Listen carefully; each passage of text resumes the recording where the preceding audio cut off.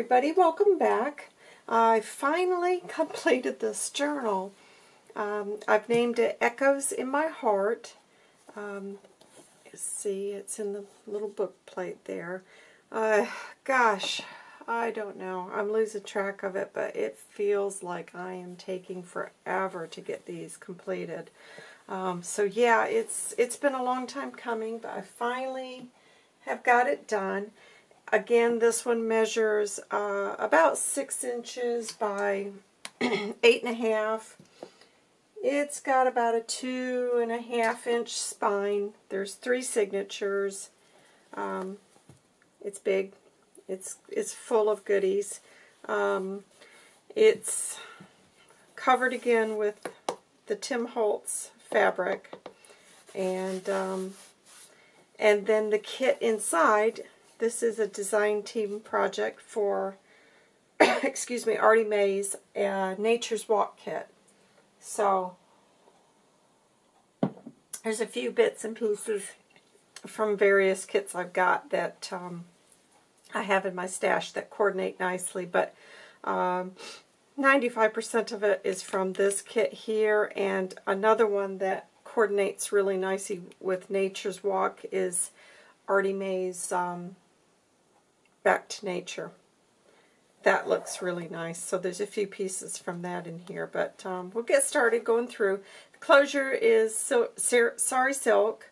Lots of layering on the front. A couple of the images from the kit, some burlap, some old trim here that's been tea dyed, and then various bits of crocheted things and a button that I've stitched on. So I'll try to give you guys a really close look there. Trying to slow down in my filming, and I do apologize. My previous tutorial on book page ideas, after I edited it and got it uploaded and watched it, I don't know, I hope that nothing's going wrong with my camera, so I'm really hoping that this is going to come out nicer, because that one was really blurred. So I just don't know. I really hope my camera's not about to start playing up on me. Okay, inside here. Love this. Oh, another kit I used. Goodness, I'll have to link it below. It's Artymaze. She's got a new kit out, and I apologize, I can't think of the name of it, but I'll put that in the link below as well, because I did combine quite a few of those elements in here, because they all match just so nicely. They're all florals and woodland scenes, and I just love it. I love it. Here I did some stenciling and stamping. Some Sari Silk with some Irish linen thread there. I tried to do quite a bit of stitching in here. Some of the pages, this one I backed with some tea-dyed paper, but most of the papers are tea-dyed. No coffee dyed in here. Like I said to you guys, I'm not doing much coffee dyeing anymore. This is the other kit, and gosh, I wish, I'm just having a blank. Oh my gosh, are they gorgeous. So that is beautiful. So I'll link that below, because there's tags and journal cards with that kit, and I love it. This is a bit of old typewriter manual. This is an old nature book page. I've just created a little flip out there with a little notepad, and it says, "If I find a flower." Here is one of her floral journal cards. Actually, there's 3 kits in here, and I will link that one as well, because these are some floral journal cards that Artymaze offers, and I love that. So I made a little tuck spot there, and there's tag here, and this is one of the journal cards from the Nature's Walk kit. Here I've just done a little pull out. I've backed it with some tea-dyed paper, and that's just a bit of Tim Holtz paper. Love her tabs that come in this kit. You guys know I worked with this kit when I did the hair journal, and I love it. And I knew I had to come back and do another, because I'm in love with this kit. And it really suits these big journals, I think. Okay, here, guys, I did a tutorial this morning, if you haven't had a chance to see it. Just trying to come up with some ideas that are maybe a little bit different on how we can use our book pages. And this is an example of one of the garden books I've got. I've just taken 3 layers of it and ran it through my Big Shot with a butterfly die. And then I put my linen thread through it, or you could use some baker's twine, and ran a zigzag stitch down it. I've added a glass bead there, and then I've just secured it in the journal so that it just dangles. And you can always take that out if it bugs you. I haven't made it permanent. It could just be moved. And you could really use it as like a little book page if you wanted. But so check out that video. I'll put a link below for that one. And let's see, here is some more of this. It's a textured wallpaper sample. And I loved the colors. I thought they went really nice with this. These are some of the journal cards from the kit. I did a bit of stitching, added some trim up there. I love that image. Isn't that beautiful? Just love it.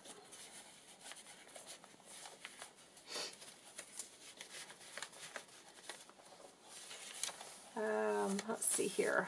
Here I've done a little altered paper clip with some of extra scrapbook paper I had.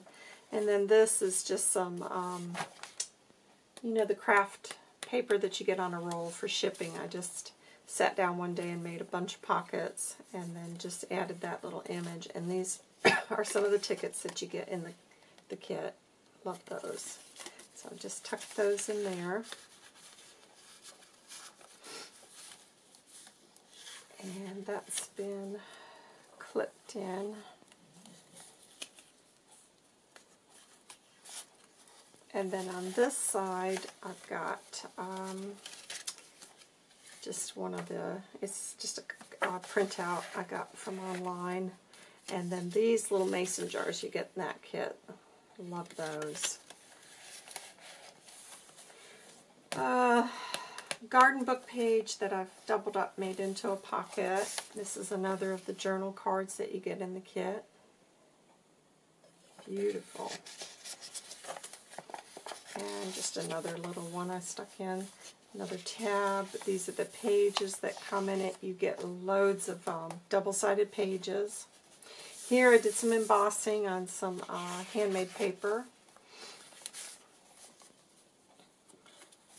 And a couple more journal cards. Here I did a fabric pocket out of some of the ticking material, and then I just collaged one of the journal cards that I've just ripped around and did some stitching there. Love this page. You guys know I'm crazy about that collar. That is so pretty. Here I did, this is one of the pockets. This is one of the big tags you get. So I did a bit of stitching there. Backed it with some tea-dyed paper. And this is one of my fabric photo cards. Added some old trim to it and stitched that. So you can do writing on the back of it. It's just fabric on the front. Just make sure I'm still in frame, guys. I have to keep checking. I really hope this video has come out clearer. I really do apologize for that previous tutorial. I had no idea that it was not filming right, and I don't know if that was down to the lighting, because it's really gray here today. We're supposed to be getting rain this weekend. I love those journal cards that she puts in there. Isn't that beautiful? That's been tucked in. Another, this is one of the tags from the floral tags and card kit. And then this is some more of that. It's a textured wallpaper, and I've cut into some tags. Love that page. Some grid paper that's been tea-dyed. Here's just another envelope that I did this little journal card did some stitching around, and this is one of the window envelopes, so that on this side it shows through. So, and here I just flip out with an Edith Holden page. I love her book pages so much.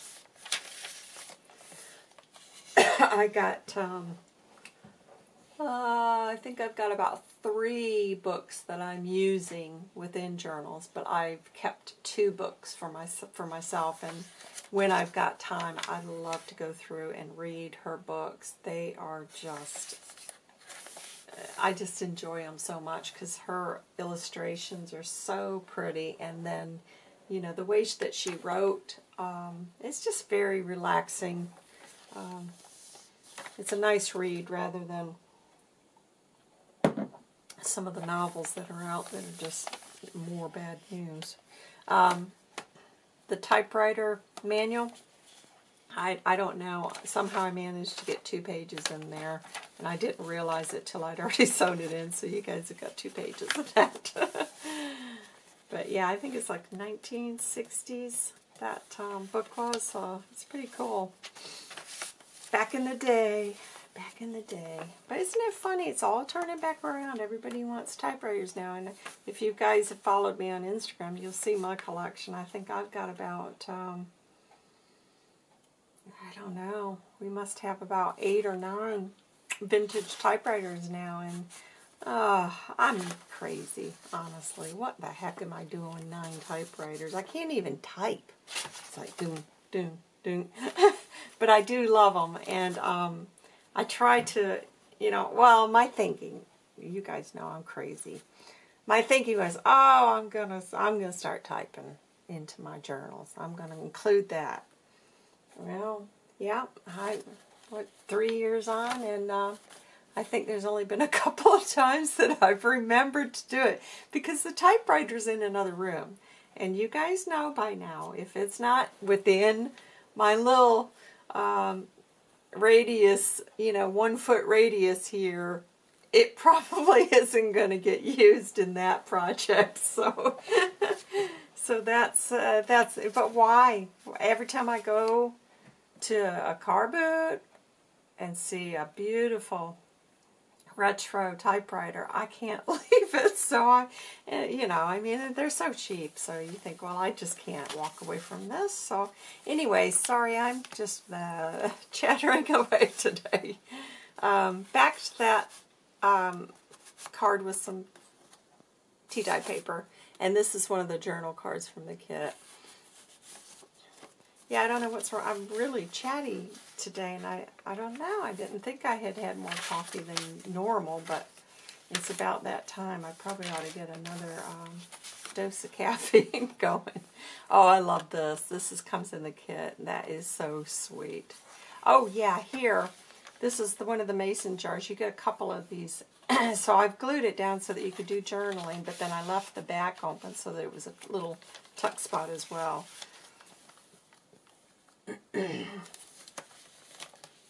Here, just made a little pocket there with another journal card and some stitching around that. Some grid paper that's been, see that, I don't know, that's my tea dyeing, and see how it's like a nice warm honey. Love that. That's Rubios tea. I hope I'm pronouncing that right.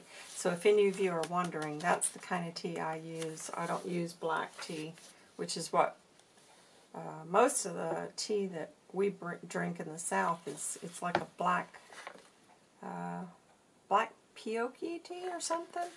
But you got to get the Rubios, and I don't know how common it is over in the U.S., but I can get it here really easy, and oh my gosh, it makes, look, it's just beautiful color. And it depends on how long you leave it in there, obviously. Here's another one of the fabric pockets. And this is another journal card from the Florals Journal Card and Tag Kit. Ooh, this is beautiful. You will love those. They're very, they're along the lines of the Edith Holden images, I think. I think they've got that kind of look to them. So if you like Edith Holden and you can't get your hands on it, you would love that. This, another page from the kit. I love that, how she's put that up there. That's another journal card from this new kit Artymaze has come out with. Oh man, when I saw that, I fell in love with it. Just a couple other little, that's a little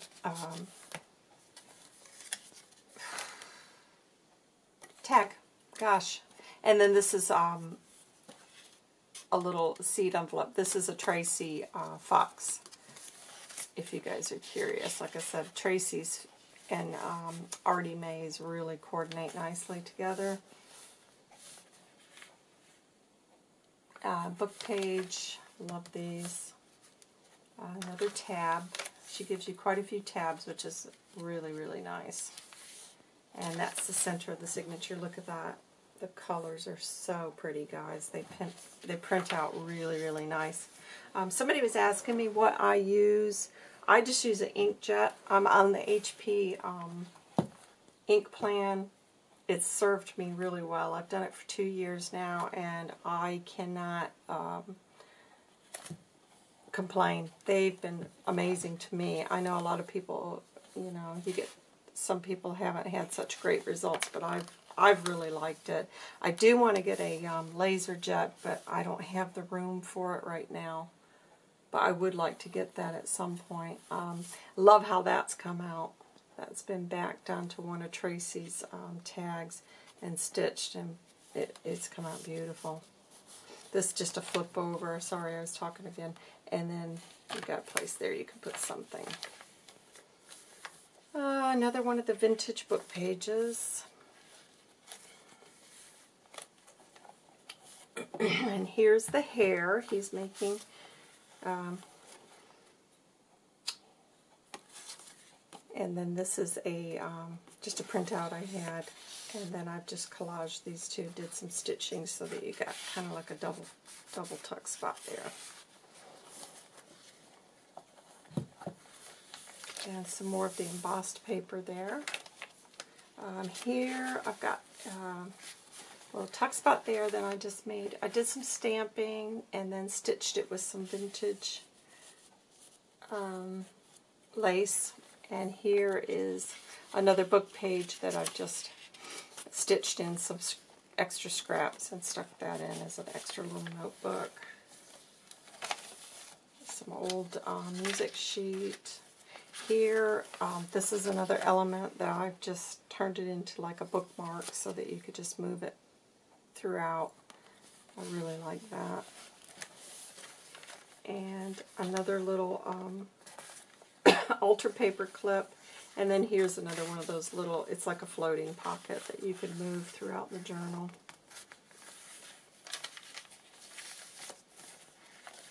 And we're on to the last signature. Here's one of the 6x9 envelopes. It's been tea-dyed, so you've got a place to tuck some things there. Another tab. This is one of the big tags that you get. You get 3 of these, I believe, so I've glued that down so that you can have some secret writing in there. Oh, look at that owl. Isn't he beautiful? And just some old papers. Tried to mix it up really good. This is from that Britain book, and I love the illustrations in that book. Here is another little altered paper clip, and this is a little, I've tucked in one of the tags into this. So this is kind of like a floating binder that you can, file folder, sorry, that you can move throughout the journal. And let's see, here I've got a pocket and then another little tuck spot and a couple of tags. Some more of the embossed paper.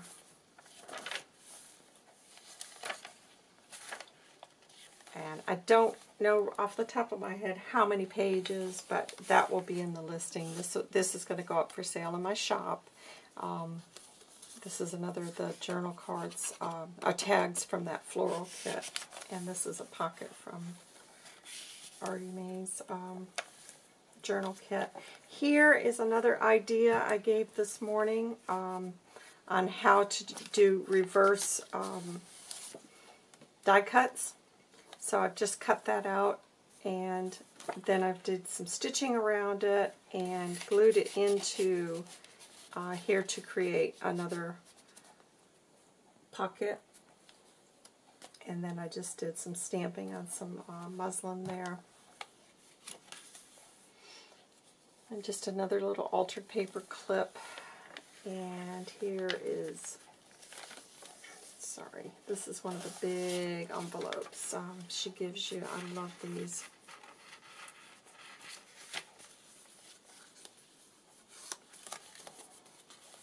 I've glued this one together, so it's just, you can move it around, and then I've added a little phrase there.